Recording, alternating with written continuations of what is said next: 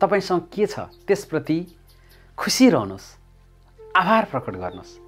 आहा, हामी त नभएको कुरा हेरेर मात्रै दुखी बनिरहेका छौँ। बिहान उठ्न साथ आज मसँग जे छ त्यसको म सदुपयोग गर्नेछु, सही सदुपयोग गर्नेछु।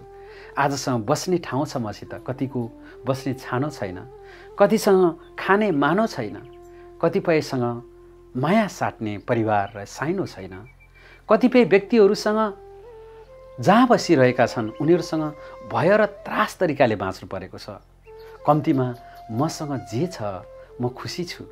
जति पढाइ छ, जति योग्यता छ, जति जागिर छ, जति कमाइ छ, जति जे छ यसलाई म सन्तुष्ट भएर बस्छु। आहा, भएको कुरा एकचोटि हेर्नुहोस् त।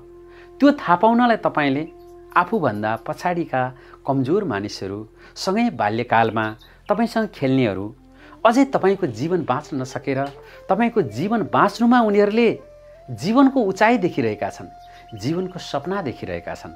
तर तपाईँ भने तपाईँले प्राप्त गरेको जीवनप्रति नै असन्तुष्ट हुनुहुन्छ। कम्तीमा पछाडि फर्केर हेर्नुहोस्। कम्तीमा तपाईँले आफैसँग हुर्किएका अथवा आफ्ना समकक्षीहरूले कहाँ छन् हेर्नुहोस् त। तपाईँभन्दा तल रहेका समकक्षीहरूलाई हेरेर सन्तुष्ट रहनुहोस्। कति धेरै माथि पुग्ने तपाईँलाई एउटा ईश्वरीय आशीर्वाद प्राप्त छ। यसले तपाईँलाई सुखानुभूति दिनेछ।